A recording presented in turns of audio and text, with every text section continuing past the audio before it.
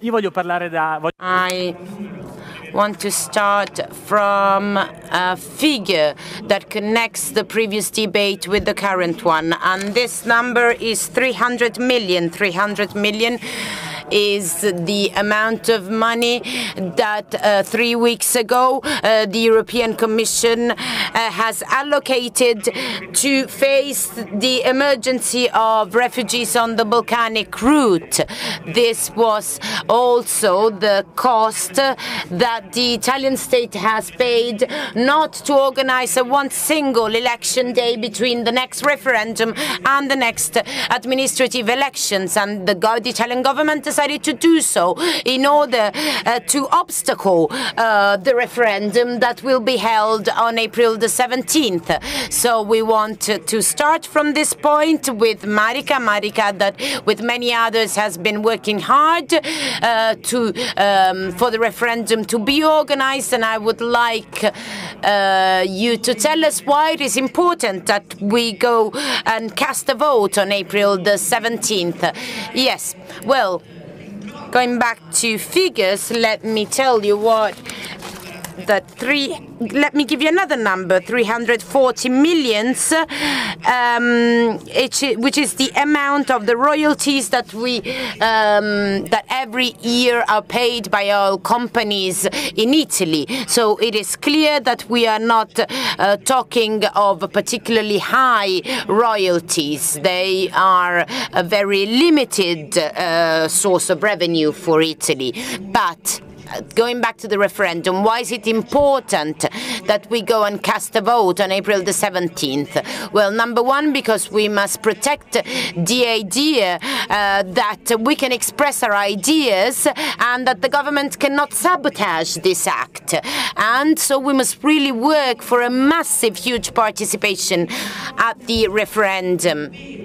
We are facing huge difficulties because the media is refusing to provide adequate coverage to the issue, but there are millions of citizens that are taking action regardless of the silence of the media to achieve our result. By participating to the referendum and casting our vote, we can contribute to an important result that can help us in stop being dependent on fossil fuel. The era of fossil fuels is over. Scientists know this. Activists from all over the world are aware of this. And so it is important, the referendum, because we can help in building a vision for the future. Italy participated in past December to the talks on the climate in Paris, and she signed an agreement in which Italy took precise commitments. But the investments that our country is doing go in the opposite direction. So it is important for people to understand that stopping drilling at sea goes in the direction of the commitments that Italy undertook in Paris. And so April the 17th is an important occasion to achieve this result.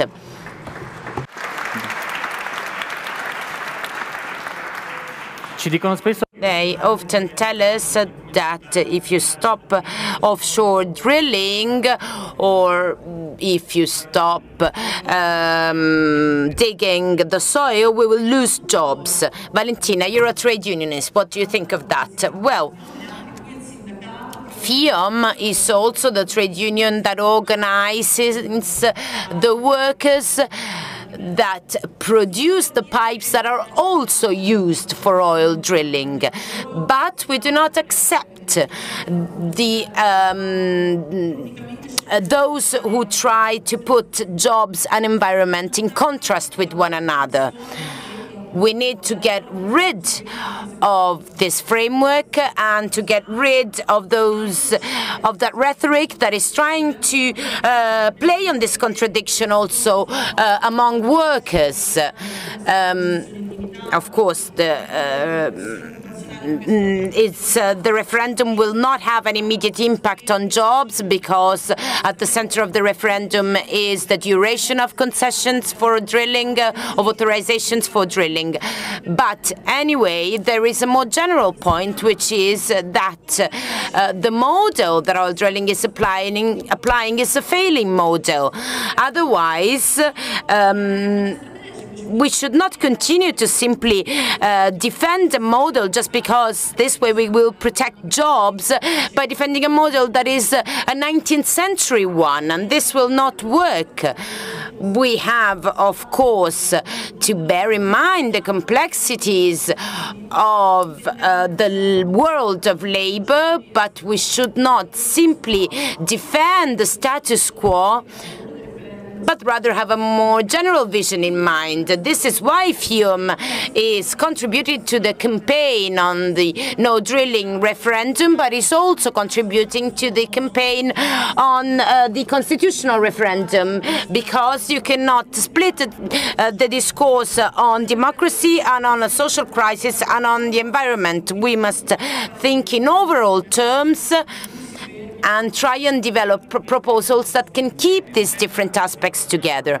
Okay, tell me more about this. One of the issues that also Yanis explored in his opening remarks is that of ecological transition. As a trade union, and one that is a metalworking trade union, represents somehow a 20th century model. What is your position on the great issue of the green economic transition? Well, one of our proposals in the platform that we just presented, one of our proposals says that we should create a permanent table on environmental sustainability. This is because we believe in Germany a permanent table on this topic has been created more than 3 years ago. The problem in general is how we can think of productive reconversion also in terms of the impact of production that can create jobs. Yanis Varoufakis in his introduction spoke of maintaining strategic sovereignty of the people with respect to Google.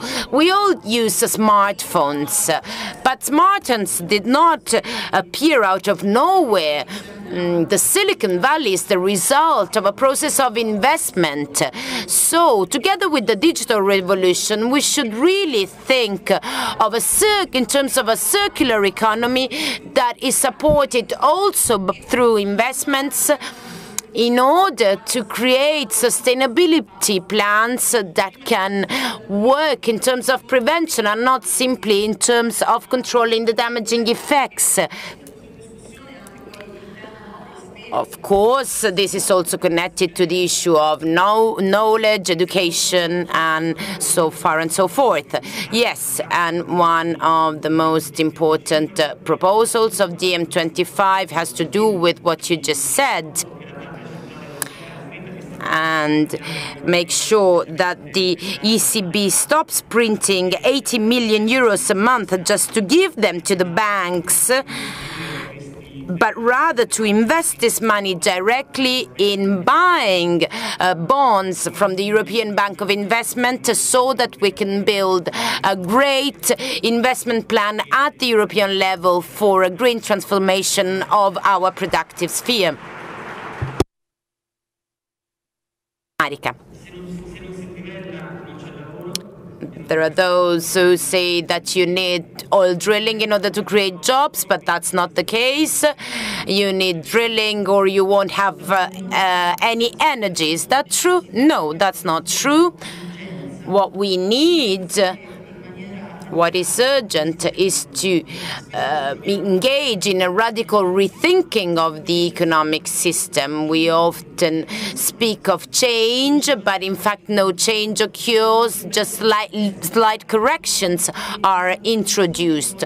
We must understand the difference between the green economy and a deep radical reconversion of what we produce. As Valentina just said, we must think in terms of how we produce, what we produce, for which reason we produce, and we need public investments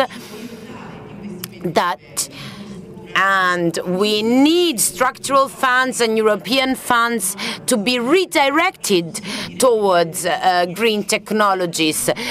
We are still investing a huge amount of money every year in fossil fuels, and all that money could be reinvested for different purposes.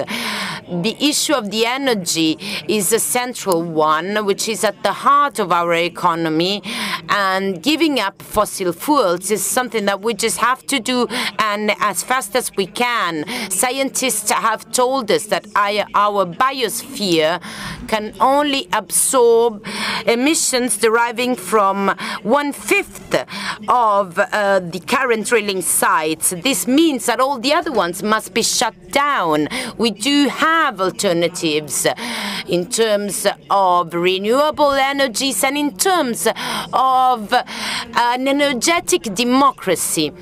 Let me quote a study by the Stanford and Berkeley University that was recently published.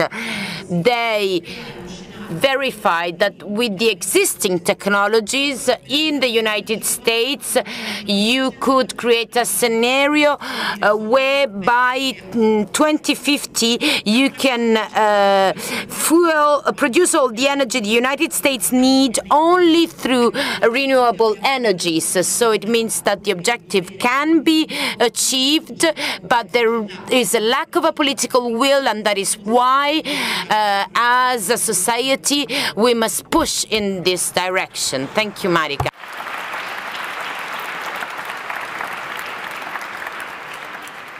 Consigli per gli acquisti di Yanis. Che cosa gli consigliamo? What can we suggest to Yanis? What should we do? Tell me 1 minute as DiEM25 on the environment and the ecological transition. Well, I believe that another point that is strictly connected to that of the environment is that of democratization. And democratization is an issue that does not interest only European institutions, but also decision-making processes at the local level, where local communities are the victims of very negative environmental effects and effects for the health, and they do not have a voice. So bringing democracy back into our societies is essential, and if we wish to democratize Europe, we must also think how we can rebuild democracy at the community level. This is essential,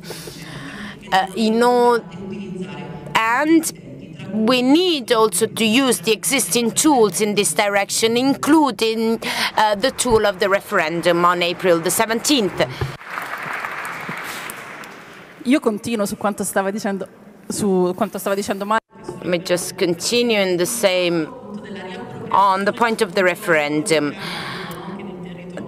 The fact that we need, again, democratic control over our local communities is an essential point, and it is not a case that the government is trying to sabotage on this. We are speaking of a government that was not elected and is telling Italian citizens that they should not cast a vote. So basically what they're saying is that popular sovereignty is dangerous on these issues. So I believe that the issue of democracy is essential also from an environmental perspective. And also that the other thing that we need at the European level is a single industrial policy, a single energy policy at the European level. You said, Lorenzo, you just said, I am 31 years old. I do not wish to be a witness to the failure of Europe. I personally belong to that generation that was educated in the name of the environment, and now what we see is instead a situation where we are making horrible agreements to sacrifice migrants in the name of agreements with countries for our interests. And really we should go back to two essential values for our people, being pro-European and in favor of the environment. XXI secolo. Thank you for moving to the 21st century.